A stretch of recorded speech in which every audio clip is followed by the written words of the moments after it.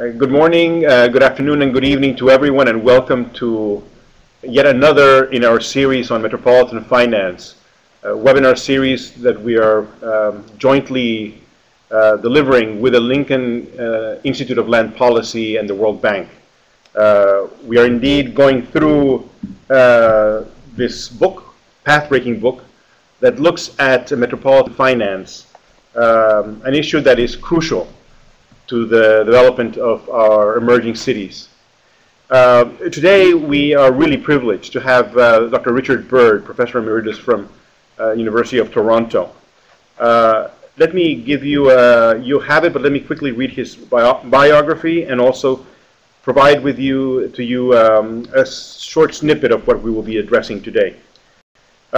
Richard Bird is Professor Emeritus of Economics at the Rotman School of Management and Adjunct Professor and Senior Fellow of the Institute of Municipal Governance and Finance, the Monk School of Global Affairs at the University of Toronto. He is also Distinguished Visiting Professor at the Andrew Young School of Public Policy at Georgia State University in Atlanta, and Adjunct Professor of the Australian School of Taxation and Business Law of the University of New South Wales in Australia.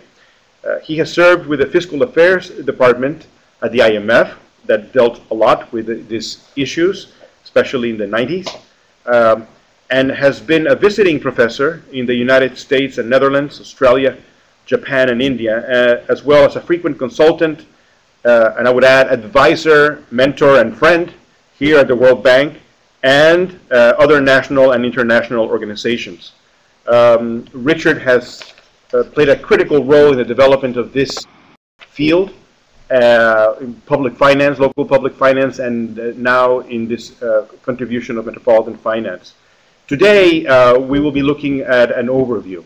And basically, the synopsis is as follows. Large metropolitan cities differ from other cities. Metropolitan public finance is also different because such cities spend more and differently than other cities and usually raise more of the revenue that they spend.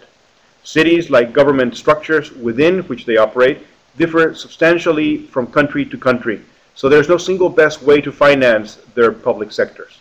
However, as this session will discuss, there are a few general principles of which many countries could usefully pay more attention, such as thinking through carefully how best to balance central and local financial and fiscal responsibilities and accountability, establishing more appropriate metropolitan governance structures, and providing growing metropolitan areas with better ways to raise the funds they need to provide infrastructure and services.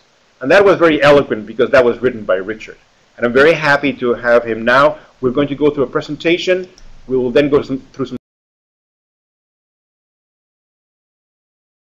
questions, and then please interact. This is your session. You can ask questions and clarifications from Richard using the infrastructure that we have here with us. Thank you, Richard. The floor is yours. Okay, thank you, Victor. I'm very pleased to be here, and I hope that we'll all learn something today. This is a big subject about big cities. All I'm going to do in the relatively few minutes we have here is to talk a little bit about three questions, particularly the last of them. The first is, are metropolitan cities different from other local governments? And the answer is going to be yes, but we'll talk a bit about why and what that means. Secondly, how should we finance those cities? You've already had some sessions dealing with parts of that, and there are more after this, so I'm just going to give you a brief introduction. And then finally, we'll look at some challenges generally facing metropolitan governments around the world in public finance terms, and some of the possible solutions. So that's roughly the agenda. The first thing is this question, are metropolitan cities different? Well, yes, they are. They are big, you already know that. They're usually rich, and they're generally more heterogeneous than the countries in which they are located in terms of their composition. In economic terms, they're big, powerful, rich, concentrated. They're therefore a major engine of economic growth. This has been talked about a great deal in recent years, but we know increasingly that in metropolitan agglomerations are kind of the engines of particularly this third sector, service sector, technological growth in many countries, and it's something that everyone's interested in developed and developing countries alike. And finally, politically, of course, simply because they're big, simply because they're important, they matter a lot. In addition, they're also often the capital of the countries in which they're located, though that's not true. In Canada, for example, our capital is, I think, the 5th or 6th largest city in the country. They also spend more. The per capita expenditures in metropolitan areas are generally higher for a number of reasons. They are, well, it's not because they have more people, it's rather because they're denser in population, they're more concentrated, which gives rise to certain costs. The buildings tend to be higher, which gives rise to certain other costs. All of these factors are strongest in the central urban core of the metropolitan region, in the central city. So that's important. On the other hand, the fact that they spend more doesn't matter that much because they also have a lot more money, or at least conceptually they can, because they have a larger economic base. If they are allowed to do so, they can and should raise much of the money that they spend. They should also, generally speaking, be treated differently than other cities and local governments. One of the standard problems in the world, certainly a problem in my own country, is that we have a law that regulates local governments. The same law generally applies whether we're talking of a village of 200 people or a city of 20 million. This is a major problem for reasons we'll come back to and discuss later. Sometimes in some countries, cities actually have different status. The metropolitan regions have different status. In China, for example, there are 5 large metropolitan regions. In Germany's 2 cities, not all of them, but two large cities are separate regions. In a number of other places, there are special capital districts, which are often the large metropolitan area, like Mexico City and Colombia. There are a number of different political regimes within which metropolitan regions function. However, almost invariably, the boundaries of the political regime and the boundaries of the economic metropolitan region are not the same, and that's a problem. They are also treated differently sometimes in terms of their revenue-raising powers, and also the other side of that in terms of the amount of transfers that they receive from higher-level governments. So they can be quite different in all sorts of ways. How they're financed is just like any other public finance issue. There's kind of 3 issues. One is, what are their own source revenues? And that has to be related to the expenditure responsibilities which they have.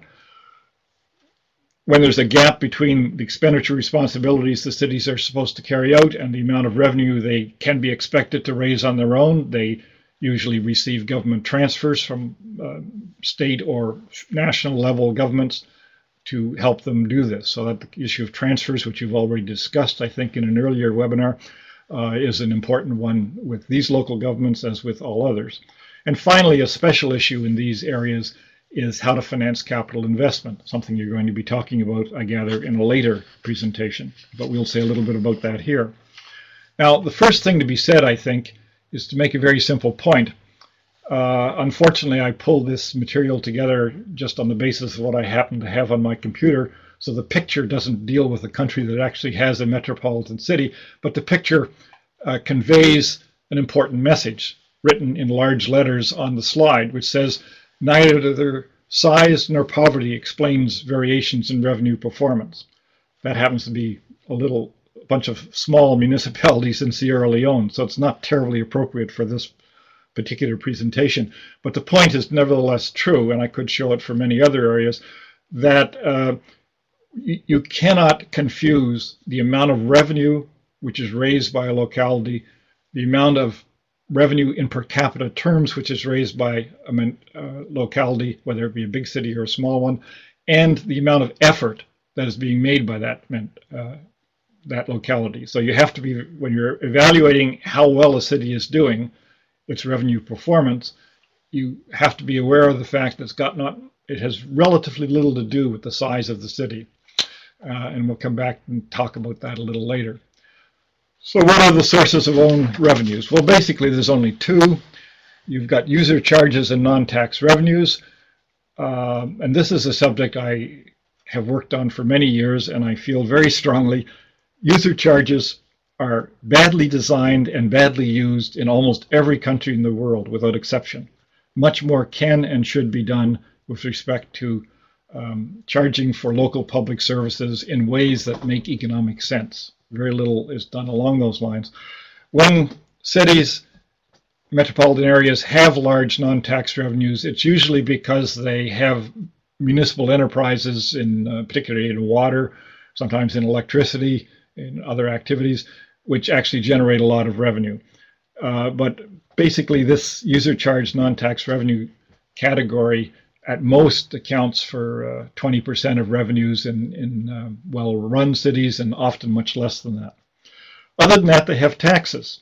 What taxes? Well, the main tax in most cities of the world is usually the property tax. This is not the only tax by any means, but it's usually the main one, and it's quite a good one, and that'll be discussed, I guess, in a later seminar too. But it's not easy to do well, and it's not easy to get a great deal of money from. And also, it's difficult to expand property tax revenues sufficiently quickly enough to meet the needs of a growing metropolitan area. So there's often a need for another revenue source to finance expanding services. And that's some sort of income, sales, or business tax. Now, in reality, how cities are financed varies enormously from country to country. Let me just give you two examples. The first one, actually because I live in it, is simply my own. And if you look at this slide, which shows shows Toronto, you'll see the property taxes account for almost all of the local revenues. User fees are quite important in Toronto. This little thing down here called pills are just in Canada, and this is good practice, although few countries do it.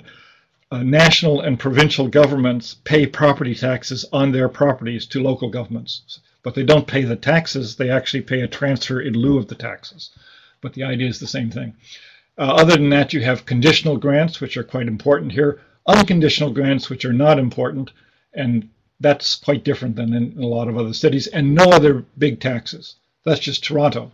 Now look at the next picture, which is quite a different one. That's Mexico. Now in Mexico City, some years ago, of course, we have a whole bunch of different taxes. I just put them on one by one. Taxes and non-taxes, because you'll see there are water charges and so on in there. Now again, the major tax in Mexico City, just like Toronto, is actually taxes on property, taking two forms. There's a real estate tax, this one, and there's a real estate acquisition tax, a tax on the sale of real property. You add the two of those together, and 40% of the Mexico City's revenue comes from property taxes, which is almost exactly the same as in Toronto, interestingly enough. On the other hand, Mexico City also has a payroll tax. This is a Mexican, true of all Mexican local governments. But it is something which is rather unusual to have a payroll tax which accounts for so much revenue, as is the case in Mexico City. And next to that, and water charges, the other tax, big taxes on vehicles. And again, vehicle taxes at the local level are not that important in many countries. They are a good revenue source, and Mexico actually exploits it. But what these different cities do isn't really the point. The point is there are a lot of different things that cities can and do in terms of raising their own revenue. We'll come back and talk about how much they should be raising at the end, I think. With regard to transfers, there is a message that I think is important. Metropolitan cities generally receive less in transfers from the national government or the state governments than do other cities. This is not always the case. In Europe, in fact, it's sometimes the reverse. Sometimes metropolitan cities receive more because of their higher per capita costs of providing services.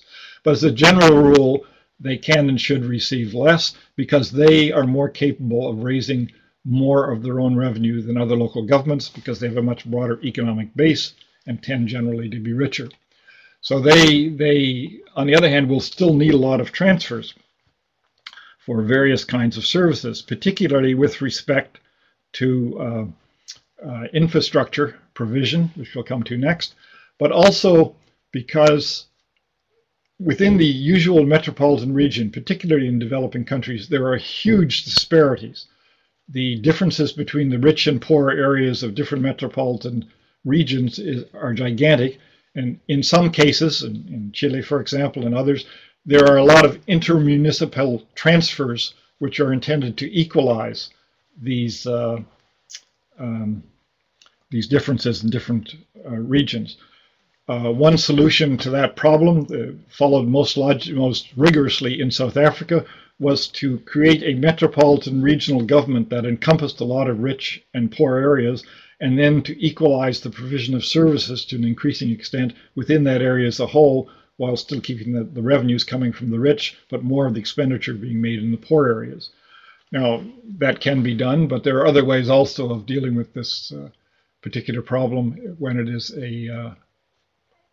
seen as something that should be dealt with. One problem that we have in all cities is that they are growing.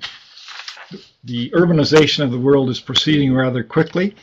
A lot of it is taking the form at the current time in many developing countries, as indeed was the case in the now developed countries over the last 100 years, of people moving into the larger metropolitan areas. So you need to build new cities. At the same time, some of these cities are quite old. This is an example from one of the Canadian cities of a major collapse of a highway structure that took place a few years ago, which actually led to restructuring the entire infrastructure financing and transfer system in that particular province. It's in the city of Montreal. This is what the city looks like. That's what parts of it look like. So many cities have that kind of characteristic. They need to fix the old ones, expand, and so there's a lot of problems about financing capital investment. There will be a session, I think, in a later version of the, I guess it's a session. There will be a later session in this program where they're going to deal specifically with financing capital investment, but I'll just want to make 2 or 3 remarks about it here. First, borrowing is a perfectly good way to pay for capital infrastructure. The services of a piece of infrastructure will be received in future years, so it seems only reasonable that those who receive those services in future years should pay for them. It's both efficient and equitable if they do so. However, that raises a lot of questions with respect to subnational borrowing, questions which have given rise to considerable concern in the past in a number of countries in Latin America and are today a big issue in China, for example. So borrowing can be a perfectly good way to pay for capital expenditures, but it depends a great deal on the development of the financial structure and of the regulatory structure in the country in question. And there's an issue which I know the bank has been spending a lot of time thinking about the relative role of rule-based and market-based regulations on subnational borrowing. So that's an issue that more attention should be paid to. A second way of dealing with financing capital investment is by sort of paying for it up front. This is through a method which is called, in my country, development charges. In the United States, I think exactions or other terms like that. In South America, it is often called valorización. But there are ways in which you can sort of charge land developers up front, make them pay in advance for infrastructure development that's going to service the housing or industrial use of their particular piece of property. This can be quite sensible. In a way, what you're doing is putting the borrowing load not on the public sector, but on the private sector. And these things can be very difficult to develop and implement with care, but cities have indeed made considerable use of it. There are a number of cities in Latin America that have done particularly good jobs with this. There is also an issue with respect to public-private partnerships, which again basically shifts some of the initial financing costs from the public to the private sector. But again, you have to be very careful in designing and implementing these programs. You cannot replace a weak public finance management structure by turning to the private sector in one of these ways. You need a good public financing structure in order to be able to turn to the private sector to work with you in developing these kinds of systems. Again, this is something that you will be talking about further. Other Greg Ingram will be talking about later, I believe. But it's, again, something we can discuss a little further if you'd like. Now, this is the part I want to finish with and spend another 5 minutes on, if I may. First, there are a number of common challenges. One of the great problems you have in all subnational financing arrangements in many countries is that it's very difficult to understand exactly who is responsible for what and to whom they are accountable for whatever they do. So there's a great lack of clarity about this. This is a problem. I'm currently reviewing a study of these subnational arrangements in a number of Asian countries. And one of the problems is that it is really, I mean, the Constitution may say one thing, the laws may say another thing, or which is not quite the same thing. The actual way these things are implemented may imply something different. The reality may be something different again. It's quite difficult to figure out exactly what's going on here. This is the issue of matching authority, accountability, and incentives. And it is the major problem in the design of governance structures in general. It becomes more and more complicated as you, not more and more, but it becomes more complicated as you look at the issue at the subnational context. It's particularly complicated in metropolitan areas. One of the problems that's universal is that central governments seem to have great difficulty in dealing with competent local governments. They say the problem is they don't have any capacity at the local areas, but they have a great deal of difficulty themselves in setting up structures that will generate the information local governments need to do their job properly, that will be able to tell them whether local governments are doing their job properly. And there's a sort of a general informational and institutional problem in the way we attempt to deal with these metropolitan situations in most countries. Another common problem is that big cities usually don't have adequate or sufficient revenue tools, let alone know how to use them. And so you get a lot of problems on the revenue raising side, and you have difficulties with respect to that whole side of matters. But it's all accentuated in many countries by fragmented local government structure. You're going to be looking, I think, I believe Victor told me it was the next session at Sao Paulo, Brazil, which has a very fragmented government structure, but they've taken a number of arrangements to attempt to coordinate activities more within the Sao Paulo region. And that's the kind of problem that many countries have to deal with. A particular issue that in countries is the one of political competition. One reason we find that large metropolitan areas are not adequately governed and their financial structures are not adequately and fully developed is because the central government does not want to build up strong political rivals. And that's been a problem in a great many countries, including my own, actually. And it's let me just illustrate the fragmented local government structure issue by looking at the next slide briefly. This is, again, it's just a Canadian example because I have all of this stuff at hand here. This is the current city of Toronto is here. You can see this. That was the city of Toronto until Metropolitan Toronto was formed, and that's this area, the whole thing. I actually live here. I'm right where the arrow is now. As you'll see, the whole metropolitan area is much bigger than even the expanded city of Toronto. When the city of Toronto was developed, my colleague Enid Slack and I, who wrote this chapter, wrote a paper saying it's both too big and too small. This city, this one here, was too big so that the people who were in the previous cities, there were actually not just the 6 shown here, there were actually 9 originally. The people in the original cities did not any longer have any strong contacts with local government, but also this government was too small to deal with the problems of this area, which is actually the metropolitan region. So it was simultaneously too big and too small. Now, one of the solutions to this problem, and the most logical one, is to form a metropolitan regional government. That was not done in our case, essentially for political reasons. Both the provincial politicians did not really want half of the province to be under the control of a single local government, half the province in economic terms, not in geographic terms, and also none of the local politicians wanted to lose their jobs running their own turf. So both from below and above, it's very difficult to establish metropolitan regional governments. And apart from the case of South Africa, which was quite unique when it did this, of course, there really have not been very many cases of metropolitan regional governments being established on a firm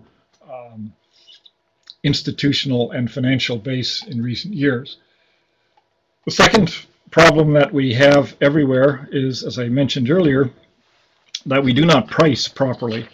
If you charge the wrong prices for urban services, if the price of, let's say, water is exactly the same no matter where you're located, even though it costs twice as much to deliver in some areas than in others, then you're going to distort the direction and development of urban growth. So there's a lot of urban sprawl is a problem. Washington, D.C., like Toronto, Canada, like most North American cities, exemplify urban sprawl. With the introduction of the automobile at the time those cities were growing, the logical way to expand was outwards. Subsequently, they developed high-rise buildings and the downtowns developed, but it was it's left with a very sprawling geographic area with the work residence connection having been broken in these cities. There are a number of cities in the developing world which are following the same pattern, which is, again reflects in part the fact that they don't price properly. There's also a big problem on the relationships both between the metropolitan region and the rest of the country, the fiscal relationship, and also within the metropolitan region itself, but my time is up, so I will leave that aside and just end with the final statement that I think it does not make sense to have a uniform system of local government that, as I said at the beginning, encompasses small villages and very large metropolitan areas and treats them as though they're exactly the same place. A certain degree of asymmetry in terms of giving greater fiscal autonomy and greater fiscal responsibility to larger metropolitan regions than to the rest of other local governments is something that probably we should all be considering carefully. So that's it. Thank you. Victor, over to you. Richard, thank you very much, Richard. So now we have excellent presentation. You've hit so many of the important issues that really trouble us, and we have no solutions, but you've given us some insight, and it'll be very useful discussion. We're going to go with one structured question that you actually provided to us, and everyone can vote on the answer, and maybe we can comment on this, and then we have several questions have come in for you, and I'll read them out to you. So we're now getting interaction from our participants for the question, which in what way is a metropolitan city most different from other cities? And we're now getting some convergence on the response. We'll lock the answer now, and maybe you can comment on the response if you can see it on your screen, Richard. Yes, I can. Well, I think you're quite right. I mean, basically, the reason that we're paying a great deal of attention to this in developing countries at this particular time is because we have become increasingly aware of the fact that the future of our economy, of our prosperity, depends to a large extent upon how well our metropolitan regions do. It's very important economically to every country.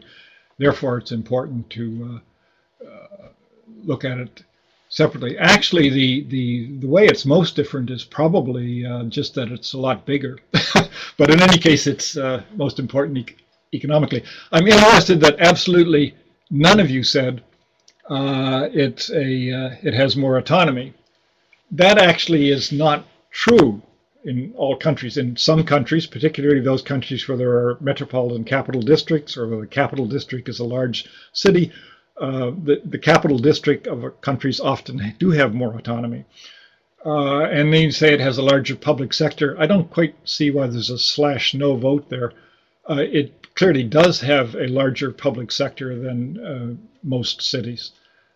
So I would have thought that the answer should be it's different in all of these ways, but probably the most important, as you said, is that it is most important economically. Thank you. Very good, Richard. We have a second question that you've actually structured. Should metropolitan cities have more fiscal autonomy than other cities? What does the audience think? Please vote and see where we come out on this one.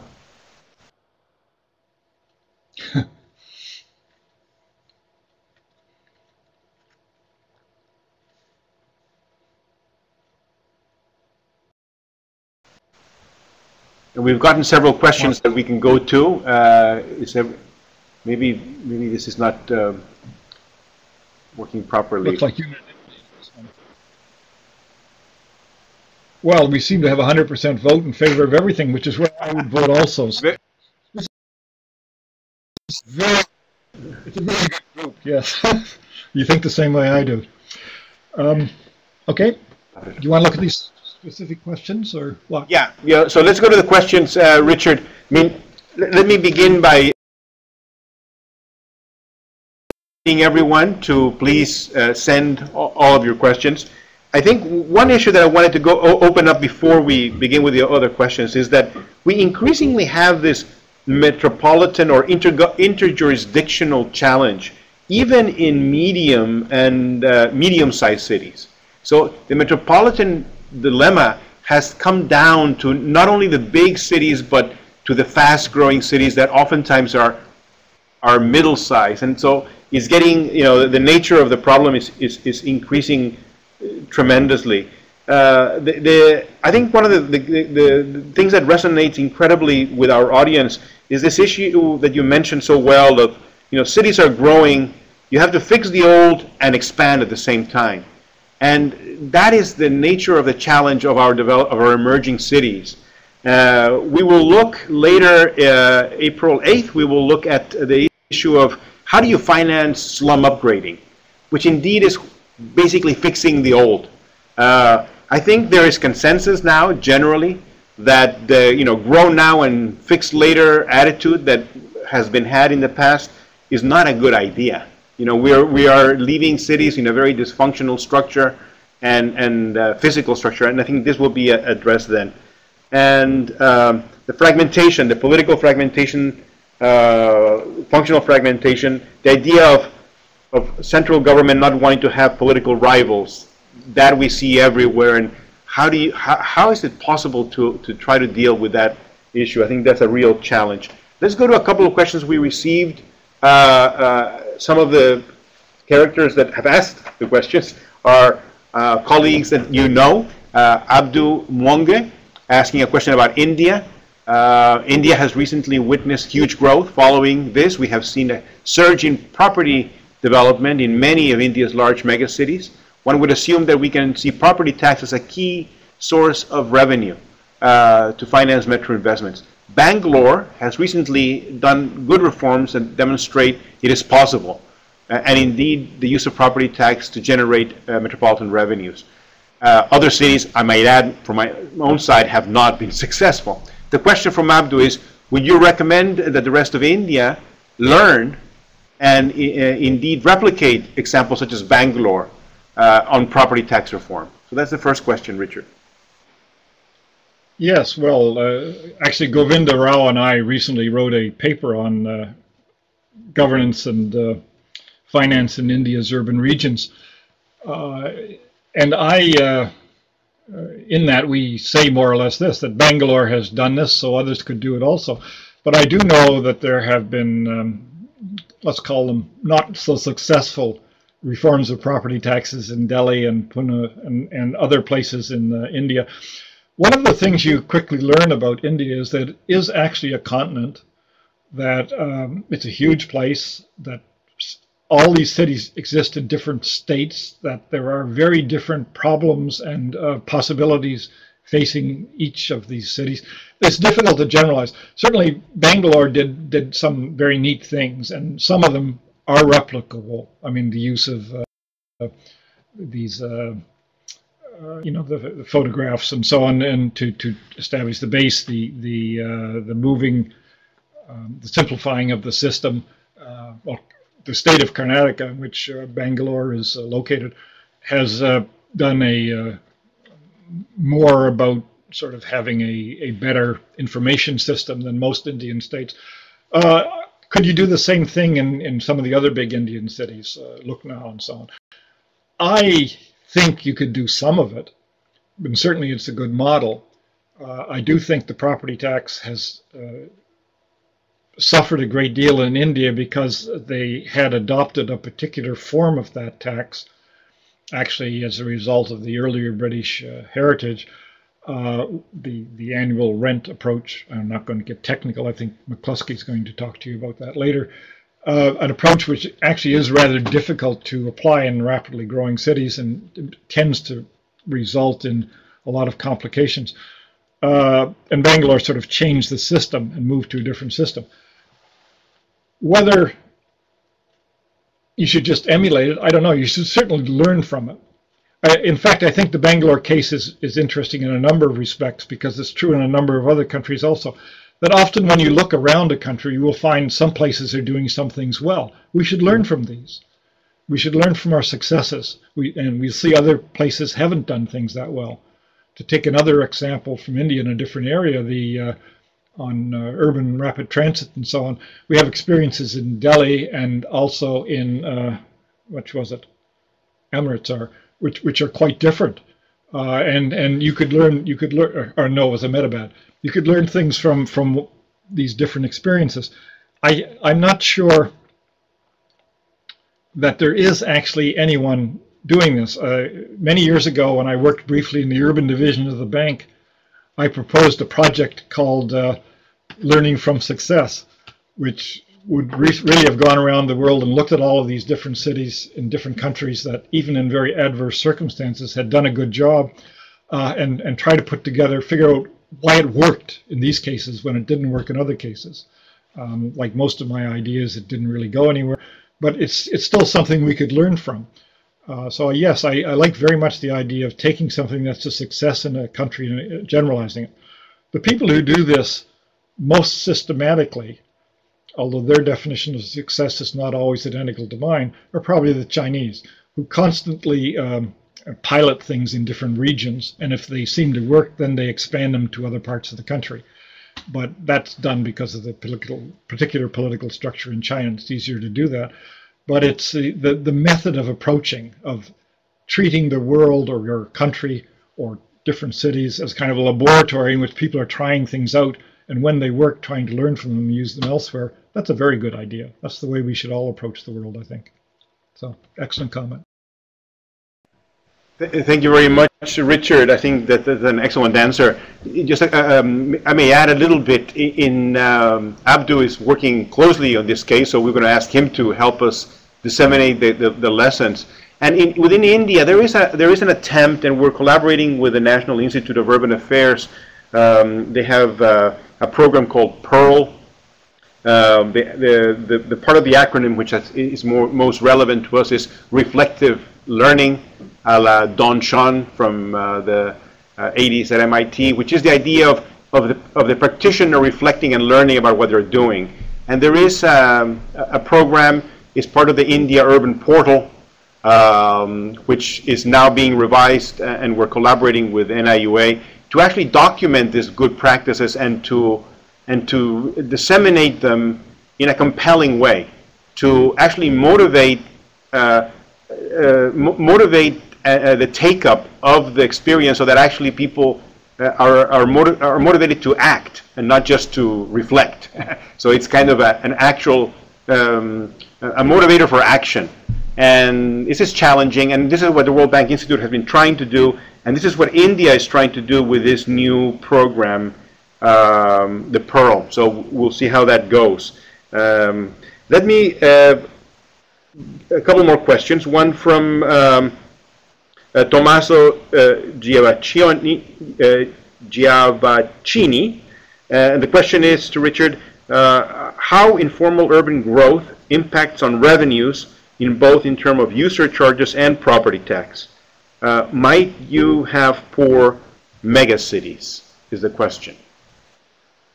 From Tommaso. So it's the whole question of informality and growth and how that works within the context of public finance. Tricky question. Yes, it is a tricky question. There's no simple answer to it.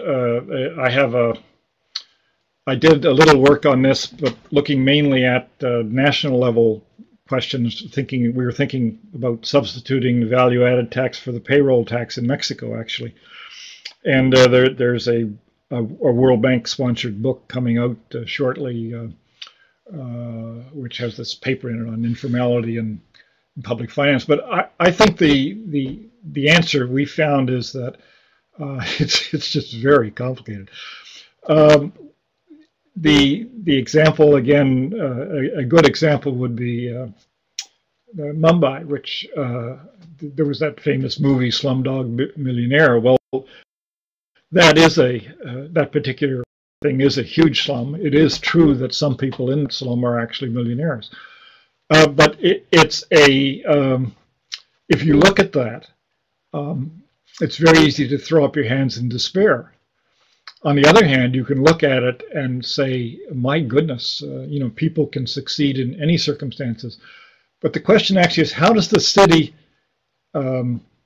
relate to that? Well, usually the traditional way, and I think Mila is going to talk about this to some extent, the traditional idea of the kind of elite people and well-off people who decided these things in most countries was to get rid of the slums. You get rid of that disorderly, chaotic market, regulate it, control it, all that kind of stuff. We now think that's really not the way to go about it. You've got to start with what you have and build up from it. I think the previous point you mentioned about the very well-named pearl in India. A pearl starts as an irritant. It's a grain of sand in a clam or something like that, or an oyster, and with time and development, it changes into a thing of beauty. And I think that's actually what we're looking at here. If we look at this whole question of informal economic growth, for those who aren't taking part in it, it can be seen as an irritant, something to be gotten rid of. For those who are taking part in it, it can be seen as chaos and something they want to get out of. But actually, there's an enormous amount of creative innovation going on, driven by the need for survival and for improvement within those communities.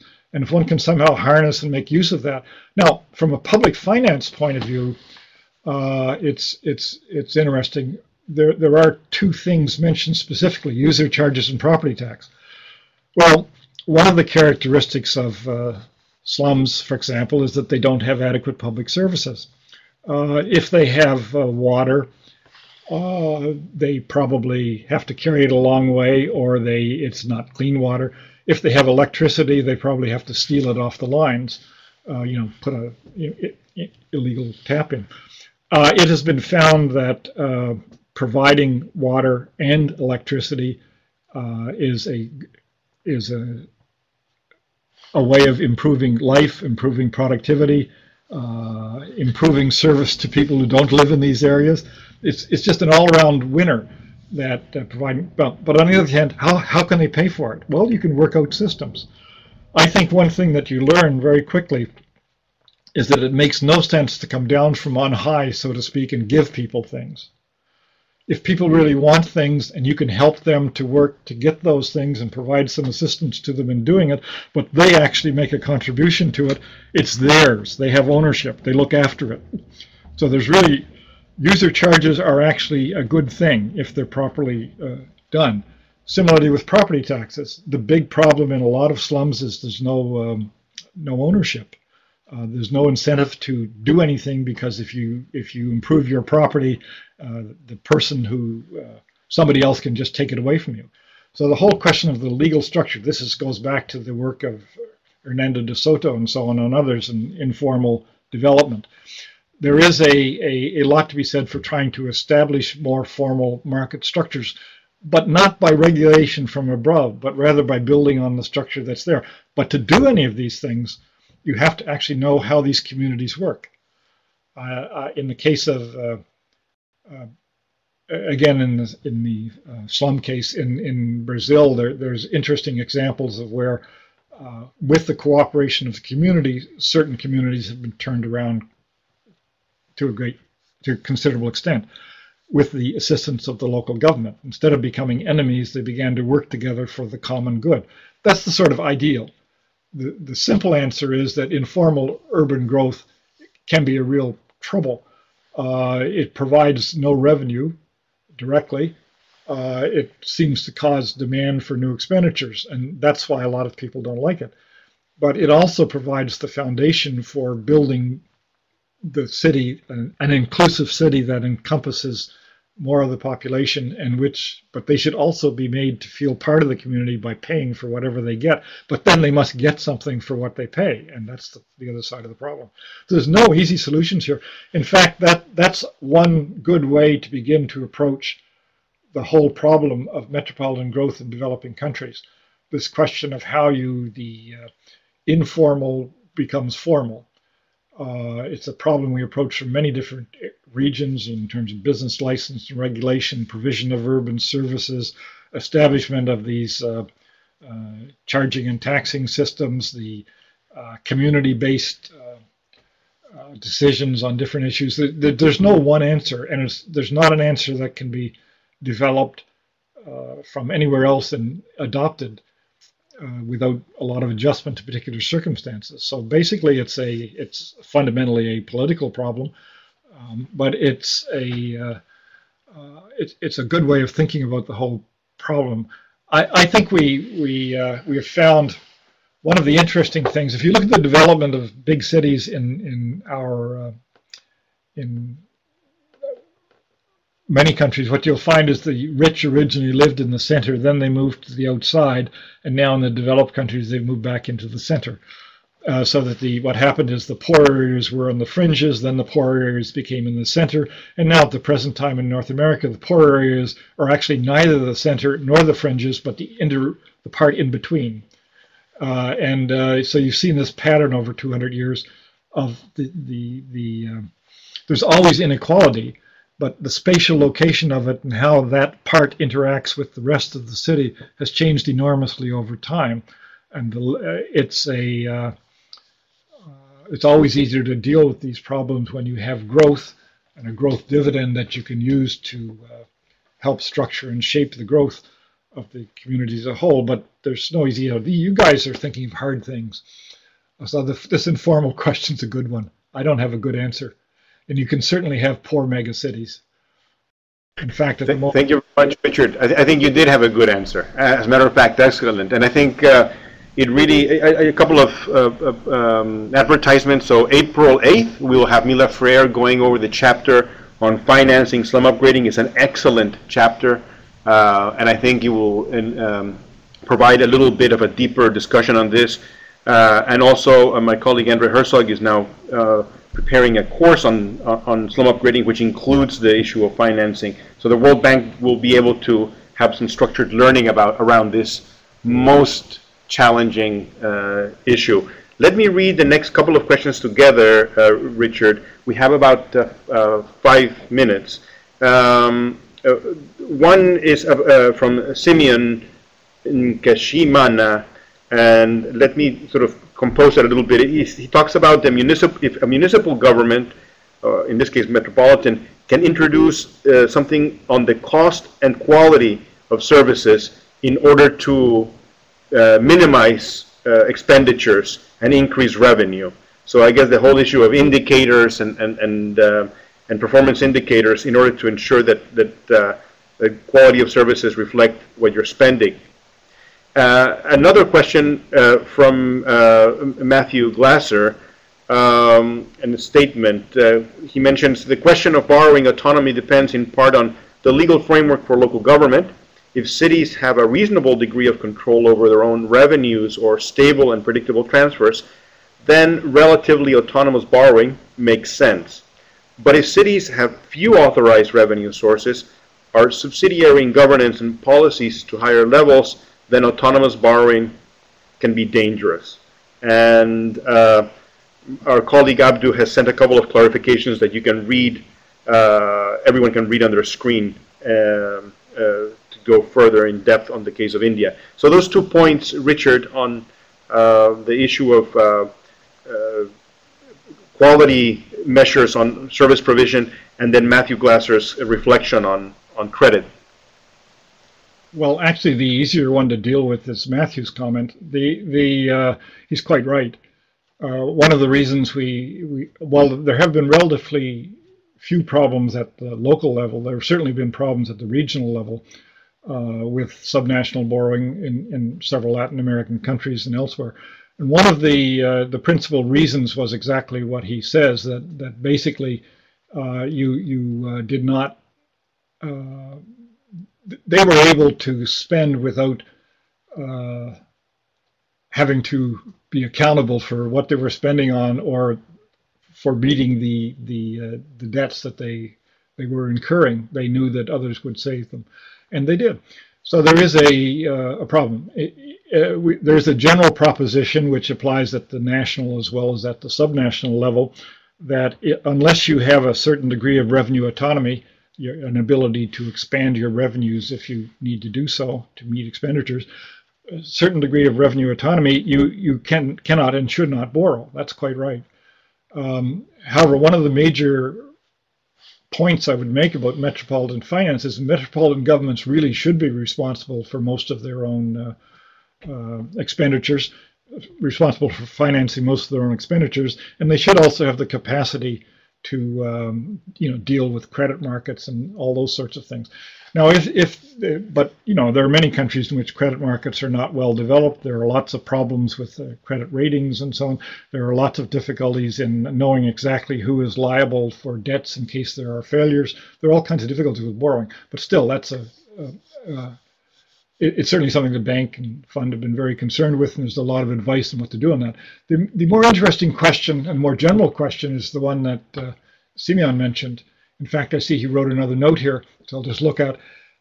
Yes, well, the idea of a cost to quality system is to improve expenditures. Yeah, I once wrote a paper in India years ago, if I recall, which said something like, we're talking too much about raising revenues to meet expenditure needs. Why don't we talk about spending more efficiently so that we don't need so much revenue? And he's sort of saying the same thing. Well, the question is spending efficiently, spending properly, providing quality as well as quantity in services. These are all questions that are very important when it comes to assessing or measuring the fiscal health of municipalities. And my colleague, the one I wrote the book, that chapter with in this book, and I are now editing a book on measuring urban fiscal health. We're focusing on developed countries, but the issues that come up are very are universal.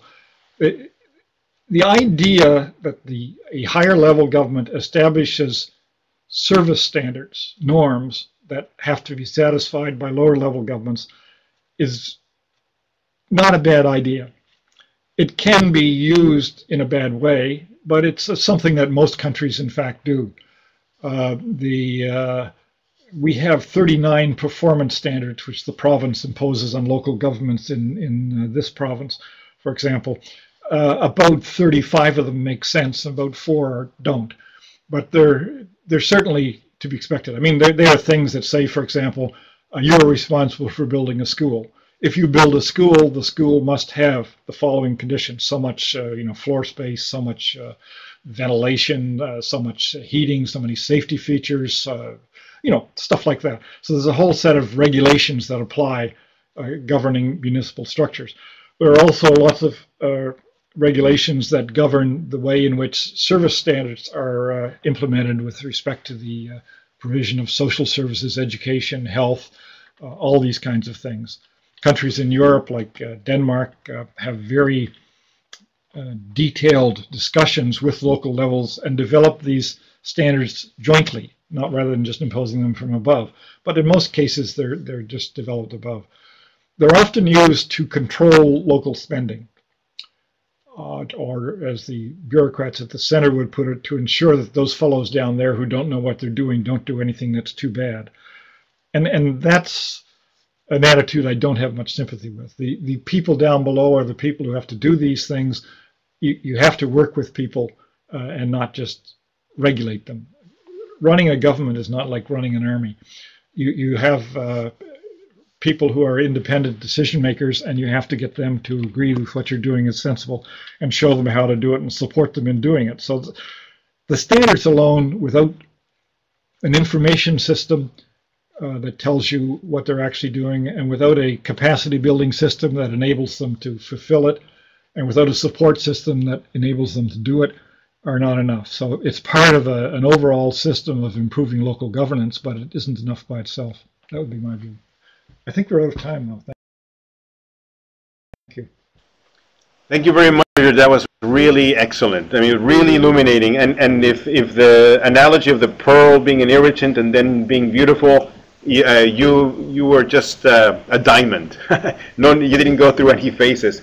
Lots of wisdom, and I hope that everyone is able to read in the chapter the details of what you've presented.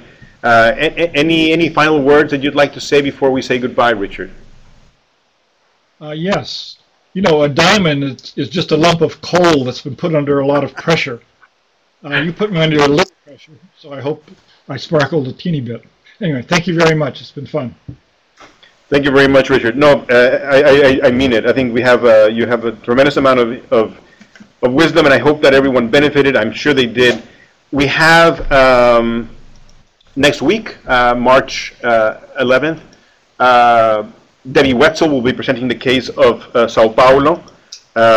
We hope that everyone. It'll be a very interesting and provocative look at the Sao Paulo region. On March 25th, we have the issue of capital finance with Greg Ingram, president of the Lincoln Land Institute. April 1st, we have property tax, and we critical in the puzzle of metropolitan finance. We hope that everyone can join us.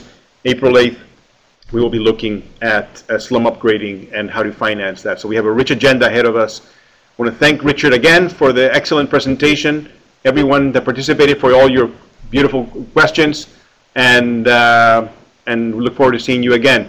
We'll now go through an evaluation, and please join us next time. Thank you very much.